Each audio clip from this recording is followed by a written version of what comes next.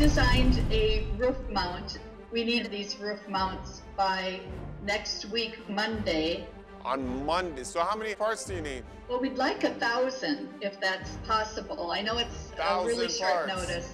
Anything from my home island, We have these solar post parts. I got 1,000 pieces. I need to go get my tools right now, and I need to make sure I get these pieces immediately down to Dana so he can run them. I have a series of tools that I'm going to be putting into this SL10. I have a turn tool that's going to go across and turn the outer diameter. Then I've got a 3/4 end mill that's going to do the front counterbore. I have a drill that's going to be doing the tap hole diameter. I have a groove tool that's going to come in right afterwards. It's going to run a little slower than the rest of the tools, but it's going to make the groove diameter absolutely perfect. After the groove tool comes in, the tap's going to come in and it's going to make some threads. The thread has to be absolutely perfect because this part's going to be bolted into a roof in Hawaii. After the threads are in, then the part-off tool is going to come and cut the part so it drops right into the bucket. All right, we are rolling. My son Tyson is running 1,000 pieces. As they come off, they're going over to Dana. Dana is flipping them over in soft jaws, decking the top, putting the threads in, and putting flats for the wrench.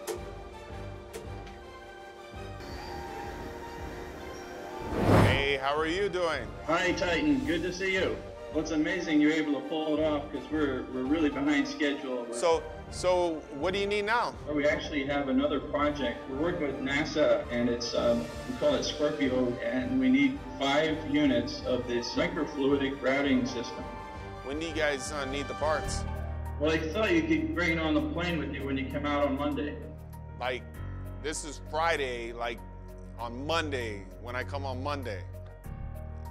If it is possible, I will do what it takes. You know what this part is? Scooter part? What is that? No, this part is actually for HNU. This part is one of a whole assembly that we're going to do for non-embryonic stem cell testing. I'm working on this HNU peak manifold. I'm going to simulate the program, make sure everything looks good. Got a 3-inch face mill shaving the top, 1/2-inch end mill cutting the profile, little tiny 3/64 end mill, which is like 10 hairs put together thick. It's just a tiny little thing. Cutting the channels out where fluid's gonna be running through. Looks like everything is running good, and I'm good to go. I'm over here working on the PEEK part. PEEK is a organic thermoplastic polymer. It's very robust and strong. It keeps tight tolerances. This biotech part actually has some tiny little end mills. Instead of being 1 inch, they're actually 3/64, so that's 46 thousandths. This is very critical that we hit this thing perfect. I can't even have the tiniest little hair sticking down or we're done. Now we're going high tech. We're gonna use double end tape, a piece of aluminum, and a part right here to create a thin shim, which is gonna be a cover for this body. The only problem is, it's only 30 thousandths thick. You can't hold that in a vise, otherwise it's just gonna bow on you. So we are going to tape it down. We're gonna create parts that go to space with some double end tape. It is absolutely perfect, 30 thousandths. That's the way we do it. Sometimes you just gotta get it done.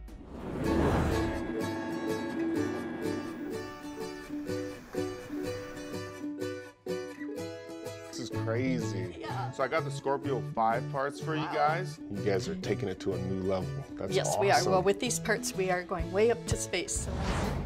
How do the parts look, Richard? They look great. I'm measuring it right now, and they're all within tolerance. They're looking good. I got a set over in the lab already being assembled for operation. Yeah, we literally had like a day and a half to get this thing done. I can't believe it. Yeah. Well, I can't wait to see how the system works. We have a contract with NASA to put one of our microfluidic imaging systems on the space station. We had other companies try to deliver something that took 4 months. They couldn't meet the tolerances, and within a few days, Titan delivered these extremely challenging parts. You guys are basically taking the cell or stem cells and putting it up there and putting different medications and different things that you're testing, and in its natural state, You're watching it go over the cell and seeing how it responds to it to know if it has a negative or positive reaction. If you can learn how cancer genes are expressed in other conditions, microgravity being one of them, you can learn more about cancer. And so what you delivered is going to be essential for the next stage of the system. What's key about the parts that you made, Titan, is the tolerances. We're flowing things at picoliter levels. It's a billionth of a liter. And so that's why the tolerances were so tight, and that you were able to meet those is a huge advantage to the system in working in space. To infinity and beyond. Wow, no more tubes everywhere. Great job, guys. Almost there. Ready for space launch. Ready for space.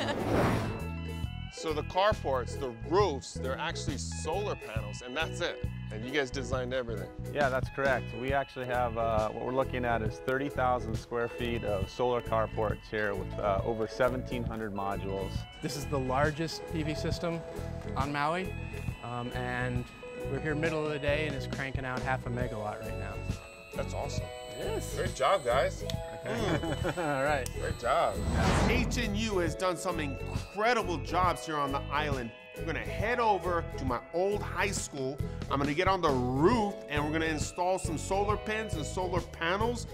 All right, Titan, so we got 96 of the posts that you brought us, and we're fixing them to the roof here for our solar racking system. We're making a mechanical connection to the steel purlins of the roof, so it's not like our typical retrofit. It's like right into the foundation. This is part of the building when we're all said and done.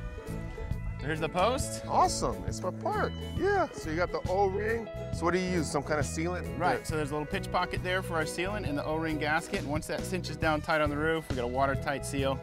Nice burly attachment point. It's the best one I've ever put in. Cool, let's do it. Yep, and now back it out with the bottom trigger. That's money. Oh. Hand tighten that as hard as you can. Quarter turn, boom. There you go. Woohoo! Right on St. Anthony's roof. Yes. There's one of our end clamps, so that T-bolt slides into the channel there. Yep, there you go. 7/16 deep well socket. Give it a few spins until it cranks on you. There you go, you just put in the first solar panel. Boom! There you go. Thanks, man, that's awesome. Boom! The HNU solar posts going right into the structure of the roof on St. Anthony. Hurricane-proof, waterproof. Boom!